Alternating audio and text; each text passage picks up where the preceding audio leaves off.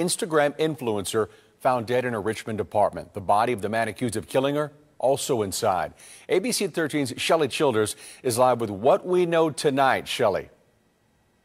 Eric, she was known as Mercedes Morr on Instagram. Millions of people followed her, but police tell us it was inside her Richmond apartment behind me where she was found dead inside.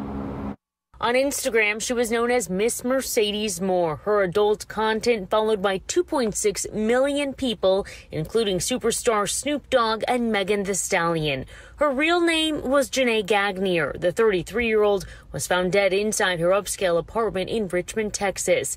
Police say they were called to this quiet complex for a welfare check Sunday. Inside the apartment, they found Mercedes Morr and another man believed to be the suspect who killed her, Kevin Alexander Accordo.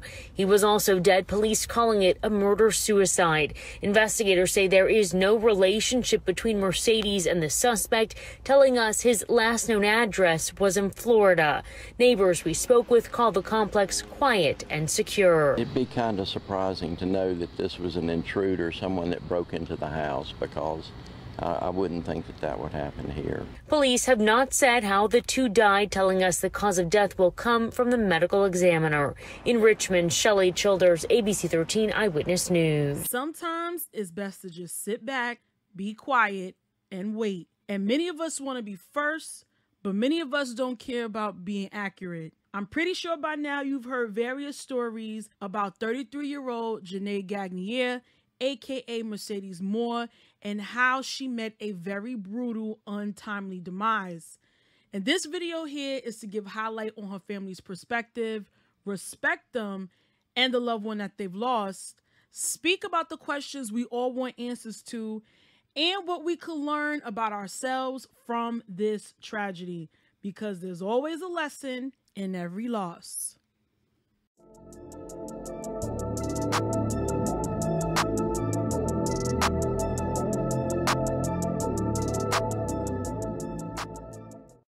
What's going on, everybody, and welcome to Rondell's Unpopular Opinion, and welcome to the channel. Now, I'm going to try to really enter this story with care, being that I just recently lost a loved one not even 2 weeks ago, so I can wholeheartedly feel where this family is coming from. And this is why I really want to give the angle and the perspective of the family during this very difficult time, because I'm not sure how many content creators and people who are in the media are kind of really highlighting what they have to say. So on my platform, the family and their opinions and their perspectives are definitely going to have the floor. Now, literally not even a week, but days before we learned of Mercedes passing, we also learned of another Instagram model and influencer who actually passed away also. And her name was Rayla Ferreira, and she was from Brazil. 20 years old and shot in the face after leaving a party. So this has become, sadly, an epidemic where we have young influencers and our young girls and women actually succumbing to a very untimely demise very violently.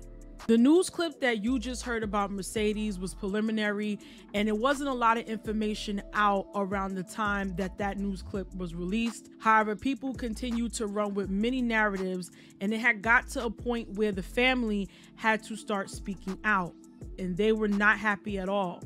You had people who were literally going over to Mercedes' Instagram page after learning that she had passed through the blogs, and they were writing the most disgusting comments in her comment section, and I'm not even going to show that here out of respect for her. Her family members literally had to go on their own social media platforms and make it known that Mercedes is still a person, despite how you perceive her through social media. She does have a family who loves her. She does have people who care about her.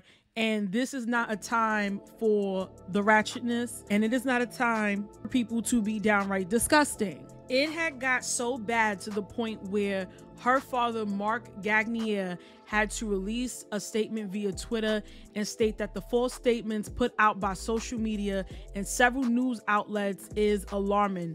The death of my daughter is still under investigation. Until we have all the facts, no statement will be made. Please respect the family. Hashtag Mercedes Morr. So it's been a few days since this took place, and the medical examiner did come to a conclusion as to what really happened to Mercedes. So take a listen to the local Texas clip of what research was found in her case. Eric, good evening. This story, it really has become somewhat of an international story. Mercedes Morr's story being told everywhere. And people, so many people have been honoring and remembering her. People in high places such as Drake, who released a new album today. And take a look at what he posted to his story here. A tribute to Mercedes Morr, letting his millions and millions of fans know that this album is she is one of two people that this album is dedicated to. Meanwhile, her friends and family are getting ready for a tough weekend of final goodbyes. From kicking in his daughter's door only to find her dead, to the daunting task of cleaning out her apartment filled with her killer's blood and his writings on the wall, and now preparing for a final goodbye. You never want to see your kid die, and I want to die before all my kids. So it's been hard for Janae Gagne's father, Mark Gagne, and for her mother, Janetta Groves, losing their beloved daughter. But where they are today is ensuring their daughter's memorial service is so special. For this beautiful, beautiful person that's not here. Meanwhile, investigators continue to search phone records to piece together this case. How did Janae's killer, Kevin Accorto, find her? How did he get into her apartment? And why did he choke her to death before stabbing himself? As again, we still have an open investigation on who this person was and where he came from. So we still ask for the respect that the family deserves in that regard, and to understand that we too have to have closure, and some things need to happen from the investigation side of the house, and as a family, our grieving process. So according to this news clip, the medical examiner did determine that Mercedes was indeed strangled to death, and that her father actually walked in on this scene of seeing his daughter's lifeless body laying in her apartment, which is very sad. Now, I don't know what's going on lately, but it seems as though that parents are burying their children, and the cycle of life is not taking place where children are burying their parents. But H-Town Sierra, another Instagram model who was also close to Mercedes, stated and reiterated her parents and her family's sentiments, and stated that Mercedes did not have a sugar daddy or a pimp like the rumors on social media were initially stating. And she went on to state that Mercedes never did. She was not robbed. She did not have HIV, which is completely something that is extreme to even put on someone. And she also stated that Mercedes did not have COVID. She was not in an accident, and she was indeed murdered. And once more information comes out, then the family will release the details. Now, the second news clip that you saw speaking on this is deriving from an interview that this news reporter actually did with Mercedes' parents. And this interview was about 20 minutes long. I will be leaving the link to this entire interview in the description of this video so you can check it all out for yourself. However, I feel as though that a lot of imperative things was said in this interview within the first 7 to 8 minutes, which will be featured in this video. All right, so take a listen to what her parents had to say, and I will BRB with the rest of my commentary.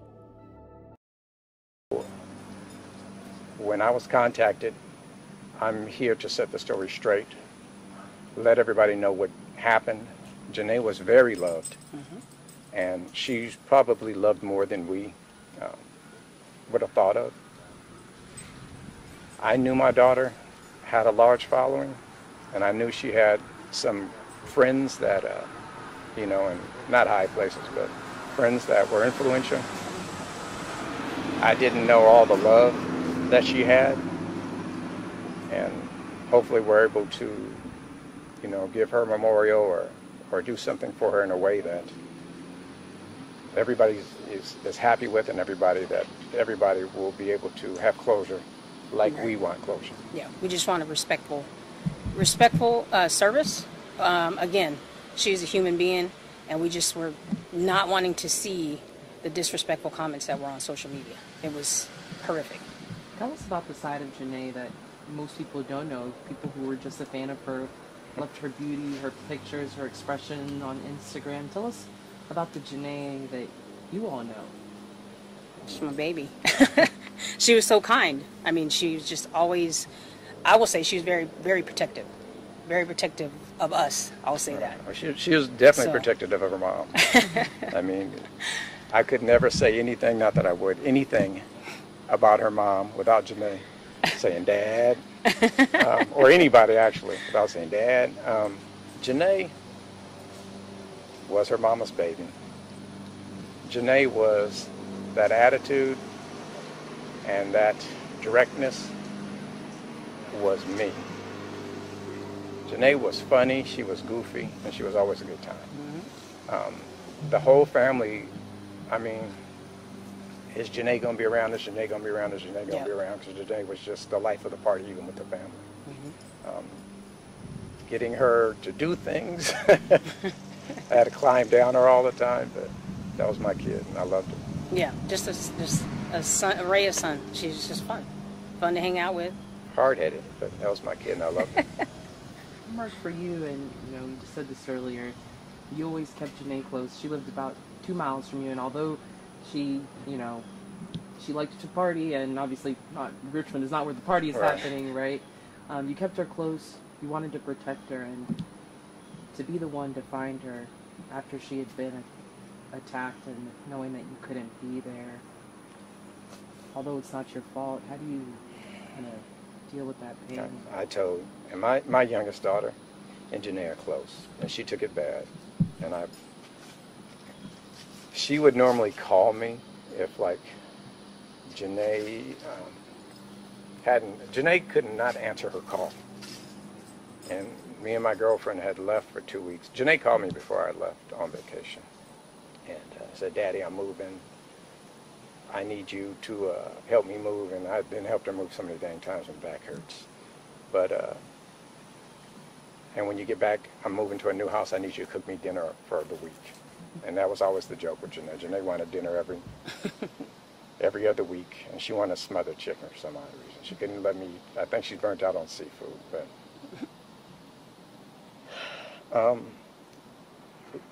Janae, or London called me and said Janae hasn't talked to me since Thursday.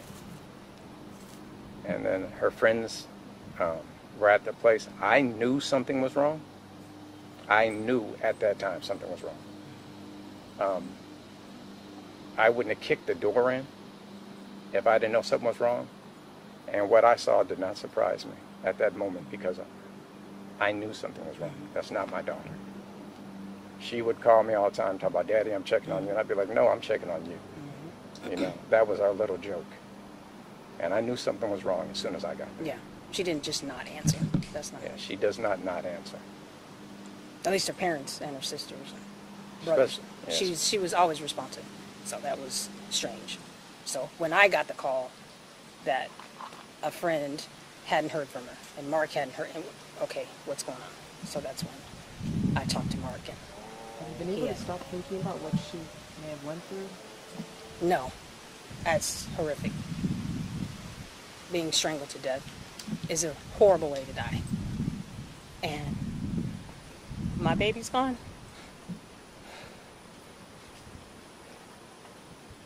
And it was horrible to even think about it. I try not to think about it. My first night, we got here at 3 in the morning, me and some of my good friends. I mean, I got good friends for 30 years. Went to the place because I kicked the door in, so we had to, after the police left, we had to secure the door and stuff. So we went in, just grabbed a couple of things, grabbed some paperwork and stuff, secured the door. I mean, it was just disgusting inside. And I prepared everybody because I had been inside.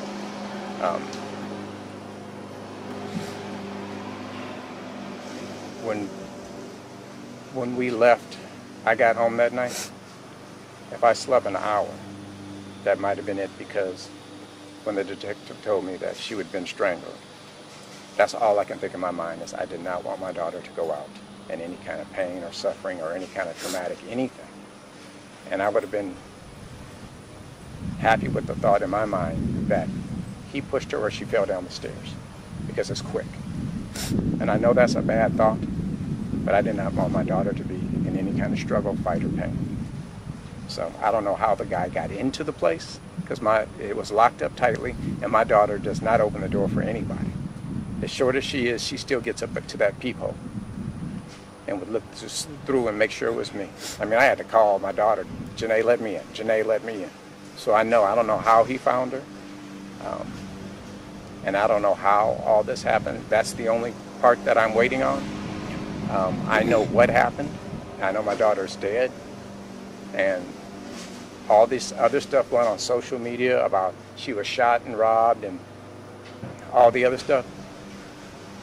You should be ashamed of yourselves for letting out false information just to get the story and not coming to us and or waiting for the real story. Right. Let us grieve. We needed to grieve initially. Her dad found her. Can you imagine what that's like? So for him to have to see that and us process it, he and I to be able to talk about, what are the next steps, we would have appreciated at least that respect. And we didn't get that. And so, again, the social media discussions and all the ins and outs of that was hurtful. And we're here to set the record straight. She didn't know this guy. He was a random person, and he killed her, and he killed himself. And this is where we are at this point right now. And we want to celebrate her life. We will do that. So that's what we're here to do. Now, as a parent, listening to someone's child being strangled literally breaks my heart. And of course, the people have questions just like her parents. Now, we want to know, why was Mercedes constantly moving? If you listen to the dad during the interview, he did state that she moved so much that it made his back hurt. Did she constantly have a problem with men harassing or stalking her? How did this man really know Mercedes? She may not have known him, but he definitely knew her. Or maybe someone could have sent him. How did he know where Mercedes lived, which was pretty much the gated and quiet community on the outskirts of Houston? And how did he get into her apartment?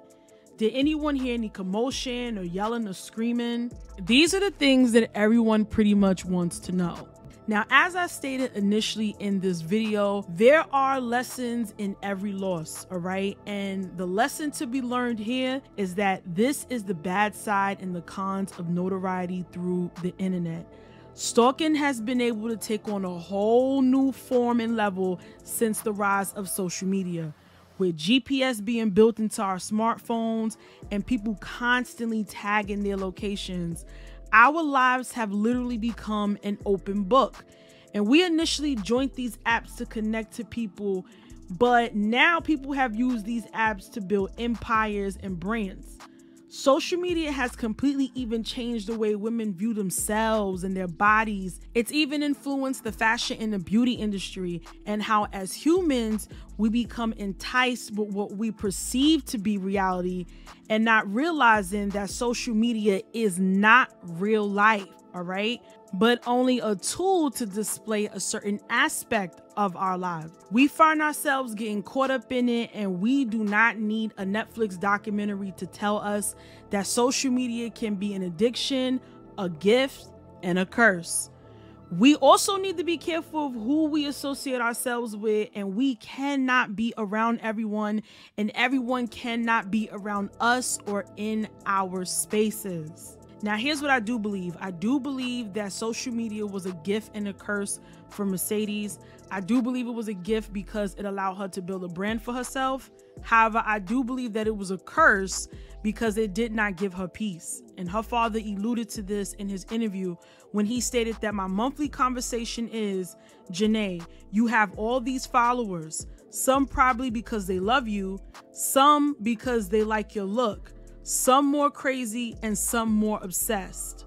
All right. So he did state that he stated that to his daughter. He did tell the reporter in the interview that his daughter was constantly moving. So I believe that Janae has had this problem before, where she probably has had stalkers in the past. And this one tragically ended where she was actually murdered. I'm not going to sit here and say that my belief is an absolute fact as to what happened to this young woman who was actually the same age as me. But what I can tell you is that someone was definitely operating on demon time. This was someone who was watching her. This is someone who probably had been around her, even when she did not know it, y'all, okay? But something about this story is definitely eerie and very strange with the writing on the wall. And I do hope that her family gets justice and that our questions definitely get answered. But that's all I got for you guys on this one. Thank you guys so much for tuning into this video. And shout out to you for making it all the way to the end. I love y'all. As I always say, y'all take care and y'all be well. Peace.